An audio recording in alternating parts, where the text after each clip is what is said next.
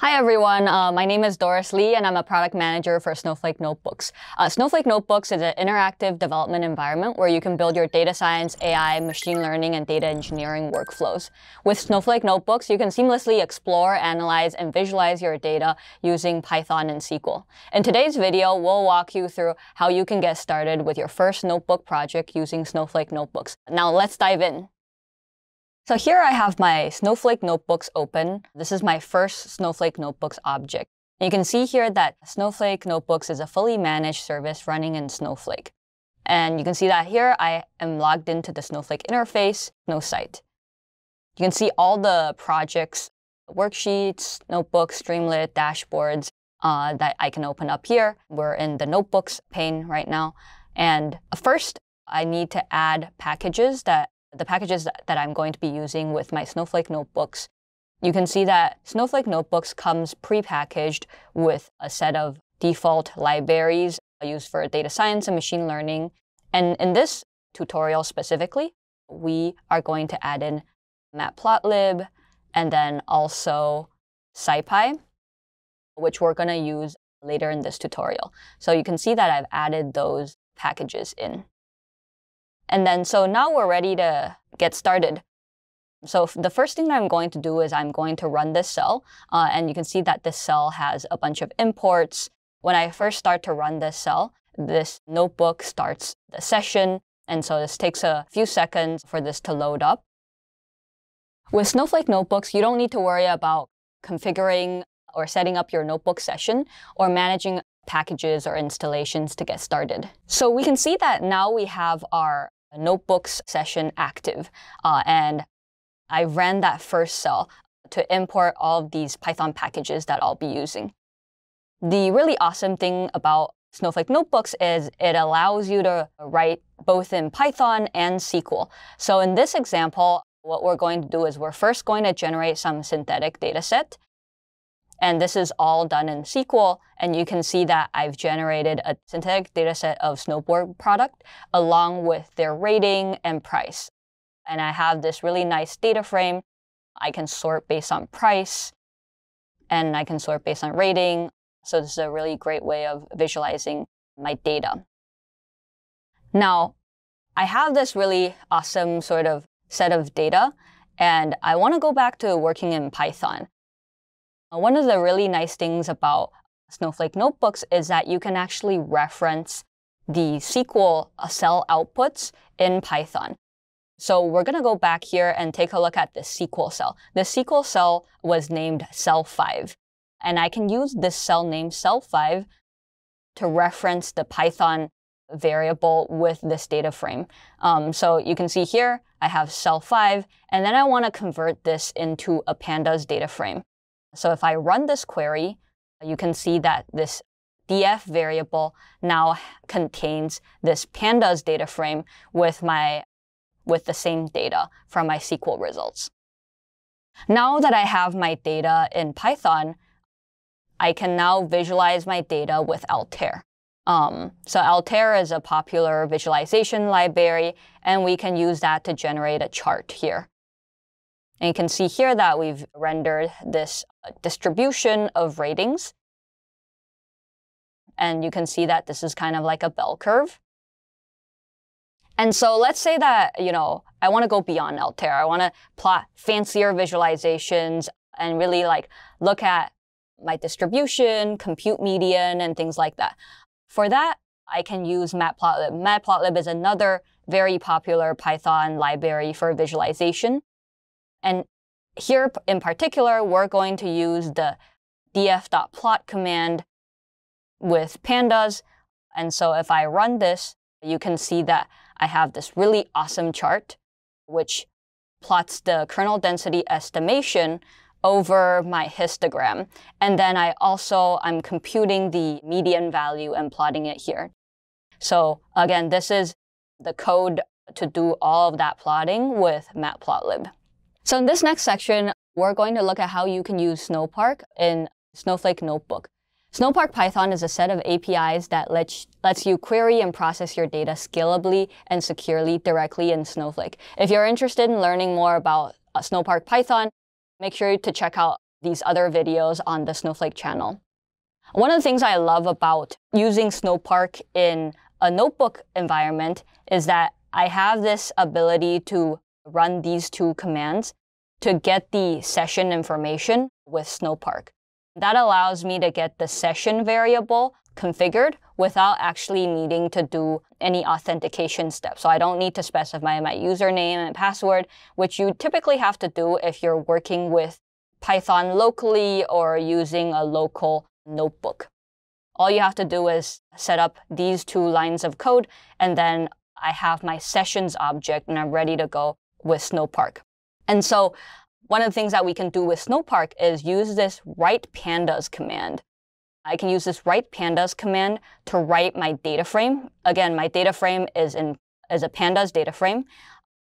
I want to write it as a table, and this table is called snow_catalog.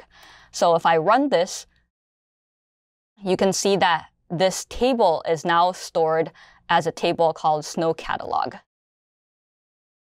So we now have this snow catalog table. And Snowpark allows us to really easily work with tables.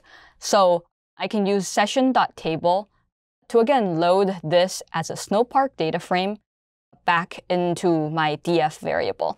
And then I'm going to run df.describe on it. Describe basically computes quantitative sort of statistics, such as median, standard deviation, min and max on all of my columns.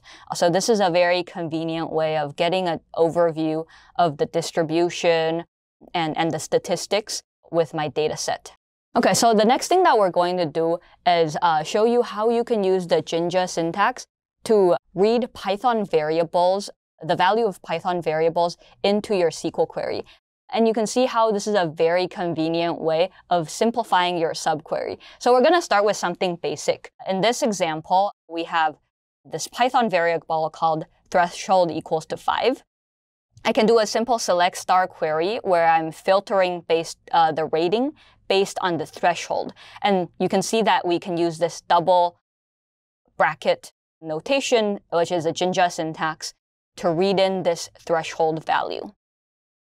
And similarly, this doesn't just work for numeric variables. This also works for data frames. So you can even filter a pandas data frame with SQL. So what this allows you to do is it allows you to flow easily between Python and SQL by referencing variables and output within the cells. So in this example, what I have defined is in Python, I've defined the mean equals to 5 and the standard deviation is 3. And I'm going to use that mean and standard deviation in my SQL query. So you can see that in my data generation code, I can set the mean and the standard deviation as 5 and 3 based on what is read from this Python variable. So I'm going to run this query now, which creates a table based on the synthetic generated data that we saw earlier. And so if you do a select star from the snow catalog, you can see this is the data that has been generated. In this next example, we're going to take a look at how you can compute the average rating of all products with rating above 5. The way that you would typically do this with SQL is that you would have to create a common table expression, a CTE, to essentially do a subquery based on all the rows in my table that has rating above 5. So this is what this subquery would kind of look like. You first have to select the table where the rating is greater than 5. You name that as something, and then you select the average rating based on your subquery. So obviously this is like quite a lot of code. It's 7 lines. And let's take a look at how you can simplify this by using Snowflake Notebooks. So with Snowflake Notebooks, this is much easier because you can get the same results by filtering a SQL table based on the results of another SQL cell. So let's take a look at what this looks like. This is essentially 2 lines of code. And remember, what is our cell 21? Our cell 21 is this result that we had earlier. The cell 21 is essentially this snow catalog table. And all we have to do is say, hey, I want the average rating from this table where rating is greater than 5. So you can see how this is much more readable than compared to writing regular SQL with common table expressions. In this next section, we're going to take a look at how you can build a Streamlit app and run that directly in your Snowflake Notebooks.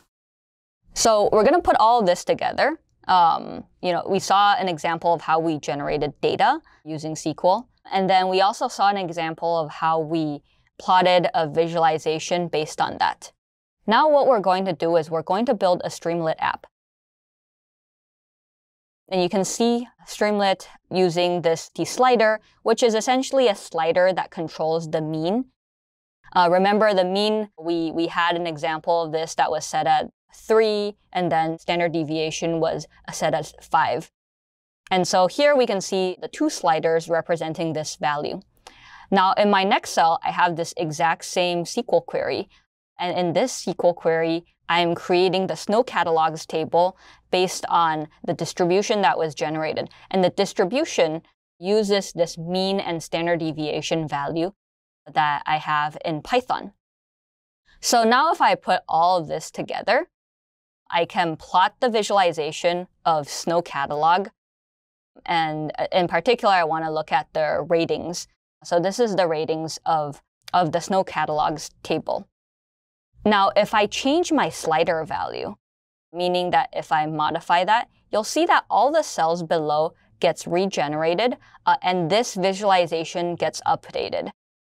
And every single time I made a modification, you can see that subsequent cells are re-executed, and that actually changes my data distribution. So this is a very simple example of a data app where I have some sort of interaction mechanism, in this case, a slider.